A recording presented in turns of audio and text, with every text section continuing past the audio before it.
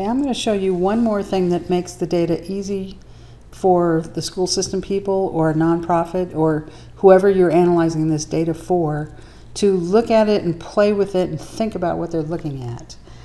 And to do this, what we're going to do is we're going to make pull-down menus where they can pull down to filter on different subcategory variables like gender or race or grade level, and graph the data for students in that category. And we can put two side by side so they can compare, like the boys to the girls, the high school kids to the middle school kids as far as their answers go. And this is very simple to do, and it makes the data so much more useful for thinking about what it tells you. So the first thing we need to do is to get pull down menus of the variables that we're going to use as subcategories. Now, the cleanest way to do this is to make a separate tab that is going to have our lists. This is the lists of what we're going to put on the pull down menus. Now, you can do this without all these steps, but then you end up with something that's kind of sloppy. And you're making this as a template to use over and over, so you don't want to be sloppy. So we'll put our lists here. Let's have a gender list. And the list has to be exactly the same as the gender choices. And this one, other, rather not say, male and female. And we can get them right here. If we copy them, then they will be exact. And I think I want this one to be last.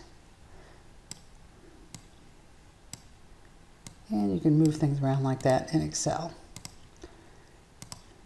Okay, so there's gender. And then let's do our grade level. And that goes from 1, and I will write a formula. No, it goes from 4th grade. 4th grade, and then equals 1 plus the grade before that. And we go down to 12. So we don't need that. Okay? So for now, we'll just use these lists, but we could put whatever we want here. And we're going to use these to make pull-down menus. So go back to the charts, and let's start here. We go to Data, the Data tab, and over here is Data Validation. And Data Validation tells us what can be in this cell, and it's naturally set to any value because you can type anything in any cell. But we are going to restrict it to a list. And we click here, and now go over to our lists, get this out of the way, and just select this. And see, it writes the code for us on the list tab from A1 to A4. And say OK.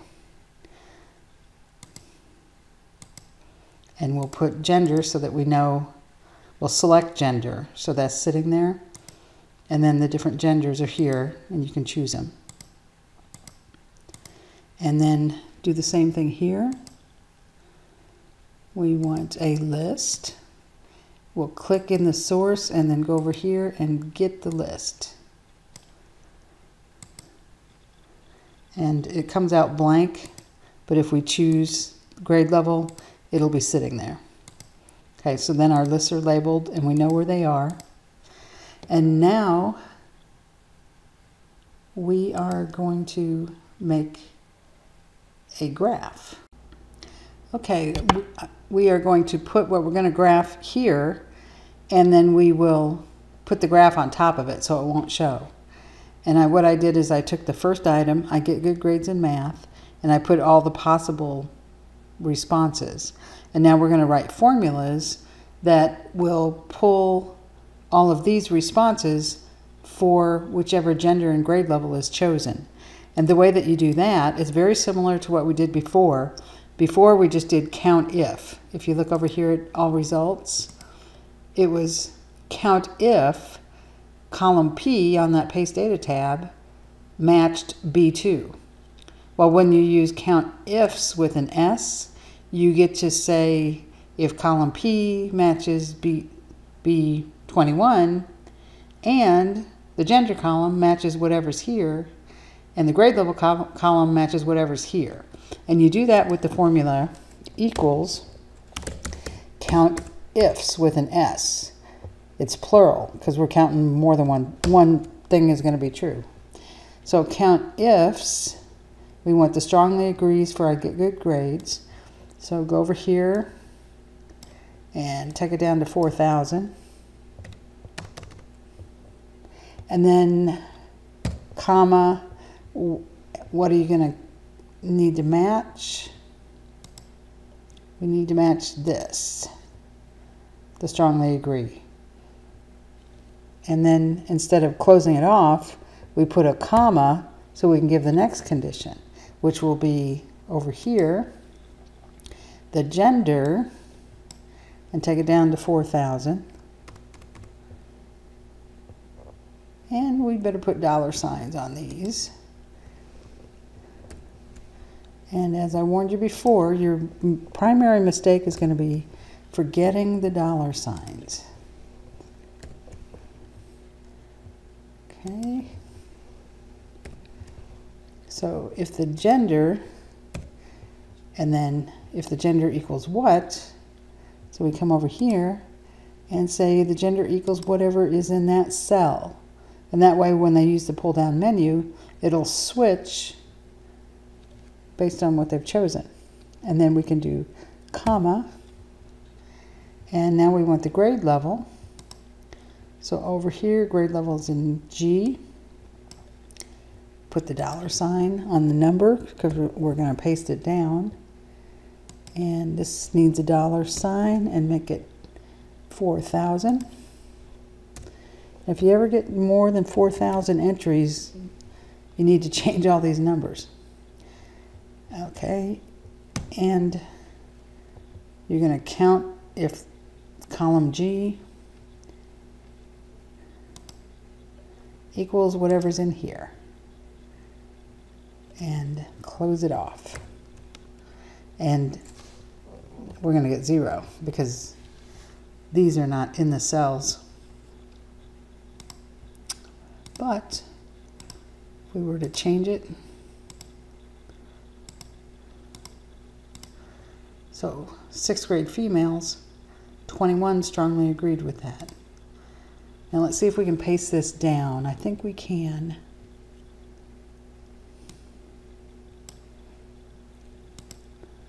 Okay, why'd we get a 0? Because it's going to be a $sign mistake.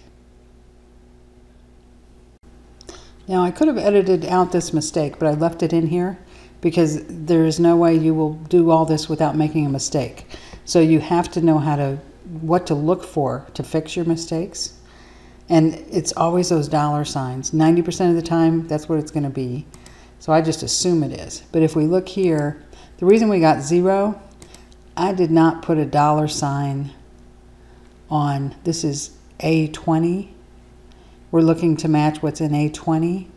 There's no $signs. So here, we're looking to match what's in A21. And we're looking for the gender to match 6.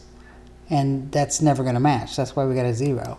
So we have to go up here and we want, it's going to stay A.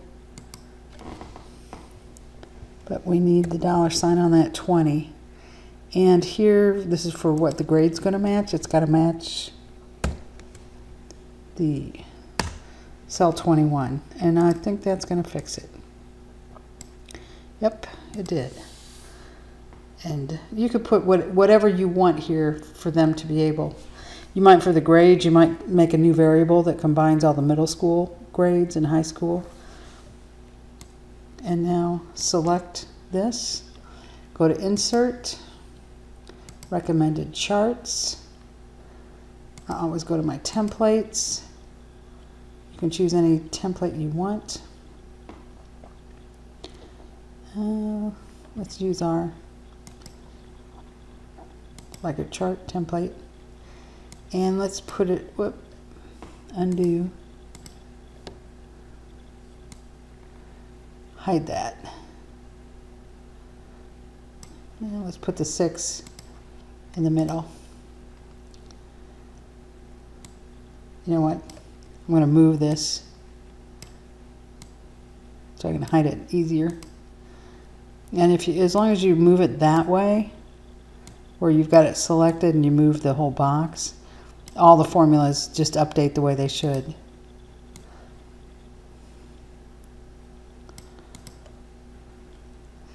And we could have put formulas in to make these percents, and we probably should have. But for now, I'm not going to. But if we wanted to make this percents, well, I'll go ahead and do it. Copy this. And here is going to be equals this over the sum of all of these. And these need dollar signs because we're going to paste this down, but we want it to stay the sum of F21 to F25.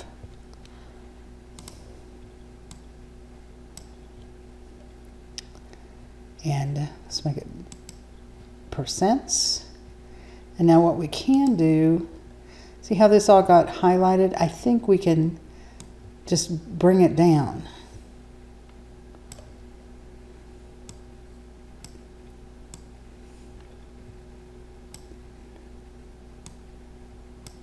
Kind of hard to do. Well, that's the same, so I'll leave it.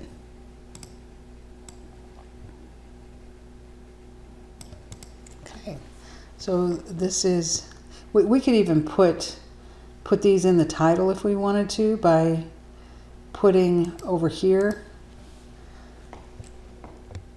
equals this.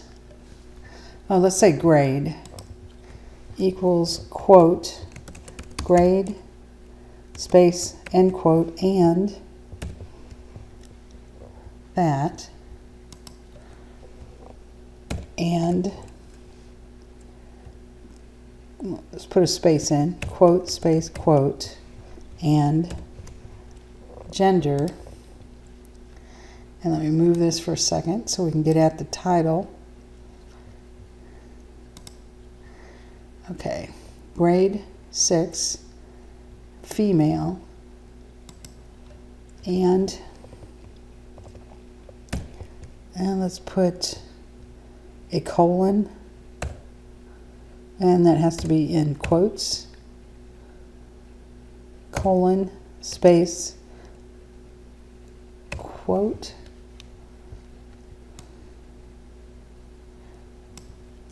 colon, space, quote, and I don't know what happened there a second ago, and whatever's written there.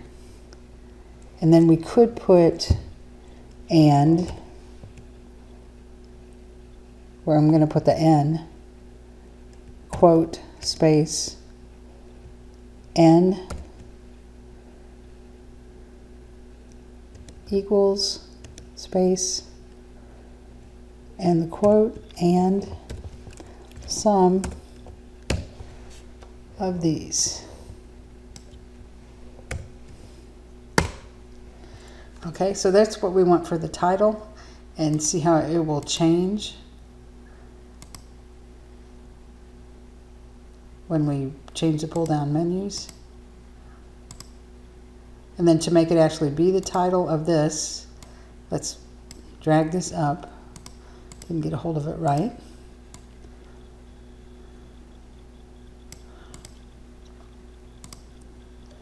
And then here just put equals and click in that cell.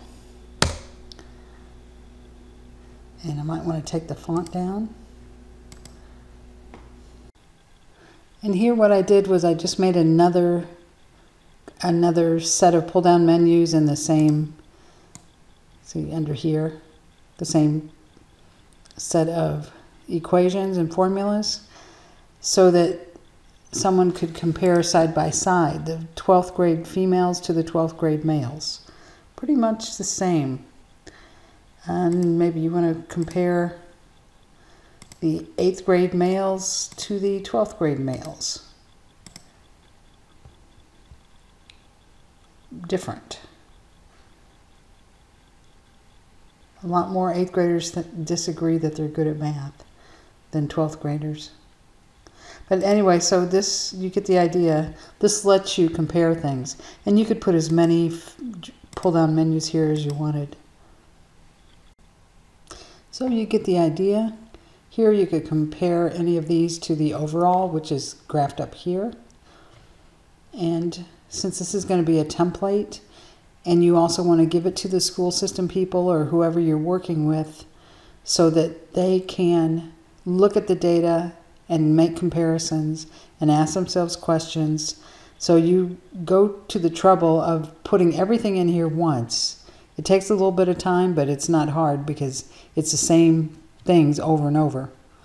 And then you can update this. You use it next year. You use it as more data comes in.